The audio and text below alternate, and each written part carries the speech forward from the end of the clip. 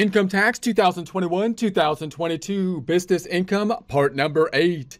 Get ready to get refunds to the max, diving into Income Tax 2021-2022. Most of this information can be found in Publication 334, Tax Guide for Small Business Tax Year 2021 Income Tax Formula, looking at Line 1, Income, which would be supplemented by another schedule, basically an income statement.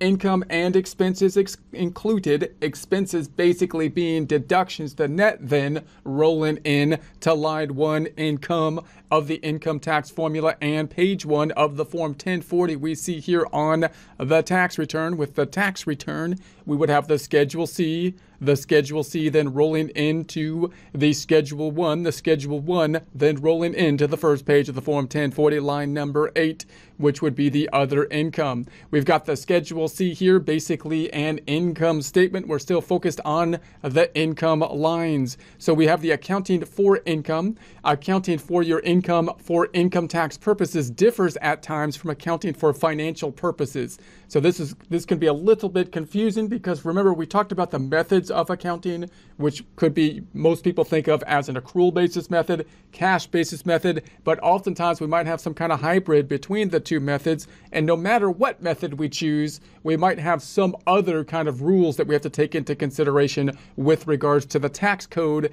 as compared to with regards to our business taxes. So if you were to basically list this stuff out, when it gets more complex, what is nice to do is to take your financial information from your bookkeeping system and then kind of log in your adjusting entries for taxes, so you can kind of see exactly what those differences are, where the tax code deviates from the bookkeeping. If you're looking at like publicly traded companies, they often in the United States put their books together in accordance with what we call generally accepted accounting principles, which are basically best practice accrual principles in general.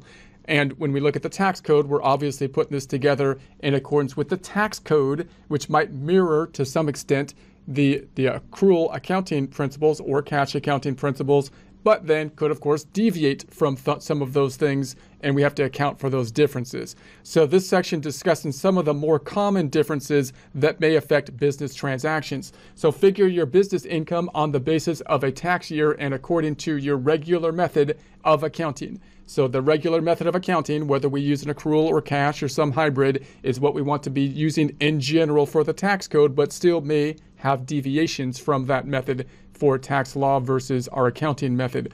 If the sale of product is an income producing factor in your business, you usually have to use the inventories to clearly show your income. Details in real estate are not allowed.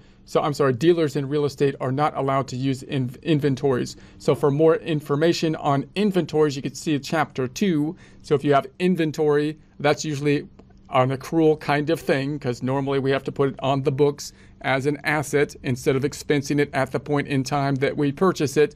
That's normal accounting for accrual accounting, and you're kind of forced to do accrual accounting usually if you have a significant amount of inventory.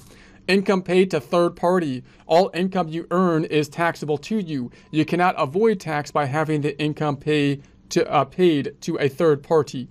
So if you had income that is going to be due to you, you've constructively basically received it, even if you have the income paid to someone else basically on your behalf, because of course, if you can get that income at any time, then you have in essence constructively received it. So an example, you rent out your property and the rental agreement directs the leases to pay the rent to your son. So it's like, it's not my income, they're paying it to my son. So instead of me getting the money and then giving it to my son, for example. So the amount paid to your son is gross income to you because it's your property. And obviously when you give it to your son, anytime there's this like related party transaction, that's another sign that something funny might be going on, or it's another area where the IRS is going to be skeptical, because that's when you don't have market transactions happening the way you think market transactions would if you had non-related individuals. So cash discounts. These are amounts the seller permits you to deduct from the invoice price for prompt payment. For income tax purposes, you can use either of the following two methods to account for cash discounts. So basically, if you're getting a cash discount and you're paying for something, then normally the cash discount's usually a fairly small kind of item where the people, they're charging a discount because they want to get paid sooner. They're trying to increase their cash flow. So if you pay them in a shorter amount of time, then you get the lower price. So 1, deduct the cash discount from purchases. So you could see line 36, purchases less cost of items withdrawn for personal use in chapter 6. We'll talk about that later. Cost of goods sold calculation. 2, credit the cash discount to a discount income account. So now when you get the discount, you could put it directly into basically the income account, which could make it a little bit easier depending on how you're calculating the inventory items that you're purchasing, because when you purchase the inventory, it gets a little confusing when you put the inventory on the books at the point in time of the purchase, and then if you pay within the discount period and you get the discount, then do you make the adjustment basically to the inventory item, or possibly can you put the discount, somewhere else, possibly recording it as income?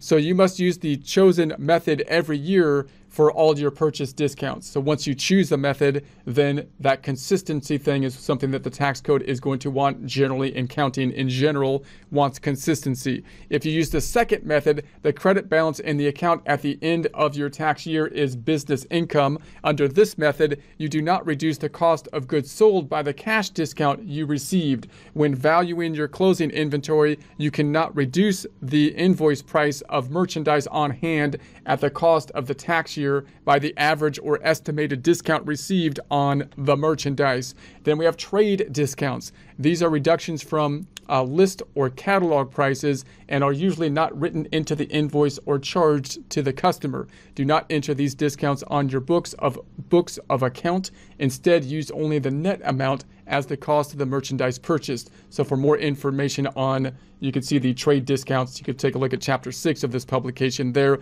Payment placed in escrow.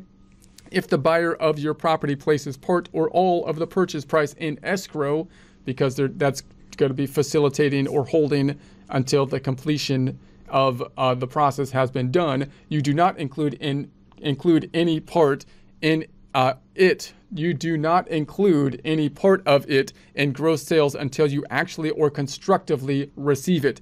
However, upon completion of the terms of the contract and the escrow agreement, you will have taxable income even if you do not accept the money until the next year. So you've got this escrow thing where basically you don't really have constructive receipt of it possibly at that point in time, but when you do have constructive receipt of it, then you have to claim it as income.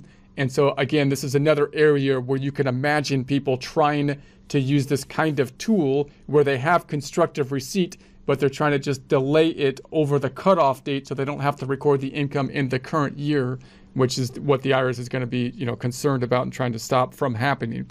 Sales, returns, and allowances. Credits you allow customers for return merchandise and any other allowances you make on sales are deductions from gross sales in figuring net sales. So you've got the returns that are going to happen. So obviously, if you have the return, they've returned the merchandise, then you have a sale that kind of didn't really happen.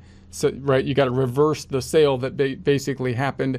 So you might have a sales deduction, which could be like a contra asset account or a contra income account, reducing the sales item. Let's read it one more time. Credits you allow customers for returned merchandise and any other allowances you make on sales are deductions from gross sales in figuring net sales. So on a bookkeeping standpoint, you might see it as like a contra sales item, which acts kind of like an expense, but it's really kind of reversing a sales returns and allowances, for example. Advance payments. So special rules dealing with an accrual method of accounting for payments received in advance are discussed in Chapter 2. So if you're on an accrual method of accounting and someone gives you an advanced payment, meaning they give you the payment before you actually do the work, then you wouldn't normally record that in income, even though you got the money because you haven't done the work, and that would be in unearned revenue. But the IRS might make an exception here because if you have the money and you can constructively use it and there's no obstacle to it, then the IRS wants their share, so they deviate from an accrual method in that case.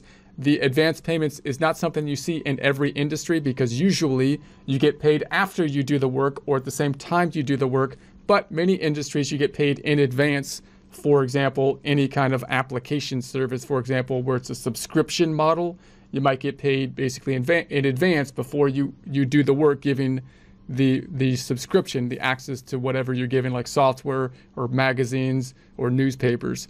So insurance proceeds. If you receive insurance or another type of reimbursement for a casualty or theft loss, you must subtract it from the loss when you figure your deduction. You cannot deduct the reimbursement part of a casualty or theft loss. For more information on that, you can see publication 547.